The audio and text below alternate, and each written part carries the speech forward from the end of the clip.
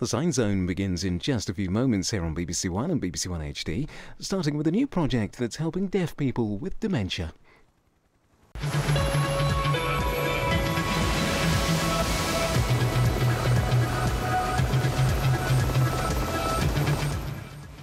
Well, hope you're wrapped up warm for the latest Weatherview with Rob McElwee.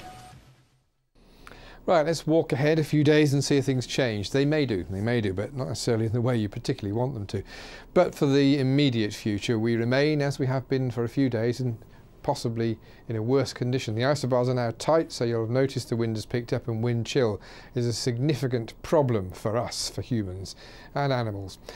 Weather warning then encompasses snow and ice, and the ice is not disappearing that quickly. The temperatures are not being allowed to rise. We're importing even colder air and frequent showers. The focus in the last few hours has been Lincolnshire, Nottinghamshire and Derbyshire. That focus will change northeastwards once again during Wednesday. A cold start. These are city centre temperatures, so it's -5 to 7 in rural areas. Now, during Wednesday, all inland showers are going to be as snow, and the focus, as I say, goes north of the Humber once again, really concentrating on Tyneside, but late in the day I think might cross the northern lakes. The picture at 3 in the afternoon, the sun should be out over the snowfields, as they will be, of Lincolnshire, and that wind chill will be severe.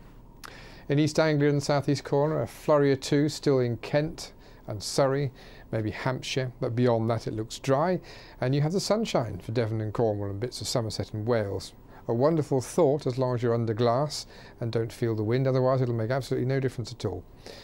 Coming through Wales, we pick up the snow that's formed in showers over the relatively warm Irish Sea, so for the Isle of Man, the southeast of Northern Ireland, there will be snow showers again. As for Scotland, the west has been severely cold and still will be tomorrow, but the east, particularly Eastern Highlands, still catch showers. The build-up of more than half a metre, which already exists after all. Of course, I haven't mentioned drifting, maybe that's self-evident.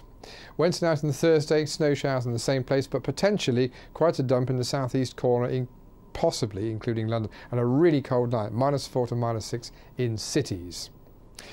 Thursday sees the winds ease a little bit and turn in direction slightly as well, which changes the direction in which the snow comes in. I don't think it'll make a huge difference to most of us during Thursday. It'll stay cold, there will be snow around, but Friday's probably the biggest change, where this won't go. I have to admit the change isn't that quickly, but not much more will fall. But on Thursday, got the potential trouble in the southeast corner, showers anywhere else, high temperatures around about 0, still think of wind chill, but not quite as severely. I mentioned there might be a change come the weekend. No change here really. It's cold, possibly even freezing fog, maybe no snow at all. It might be quiet on Friday and Saturday. Come down to the middle of England, well, Leeds, Manchester, Coventry and Cambridge is quite a big stretch. Friday, snow is possible. Saturday, rather less likely, no warmth there to speak of. And Cardiff, Reading and Brighton, well, maybe that's the hint. Plymouth and Brighton, 4 to 6 degrees, sleet or rain on Saturday. That might just happen. If so, it's going to be a start of a messy change to milder, wet weather with a fairly rapid thaw. I don't want to see that too quickly, do you?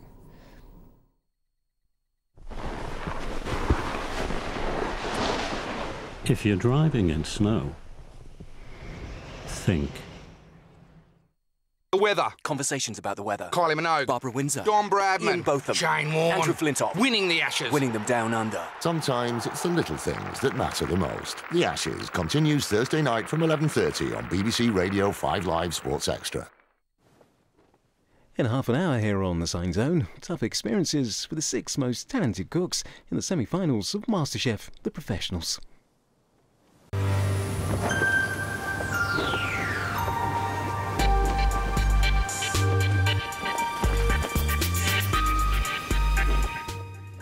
Now on BBC One and BBC One HD, see here.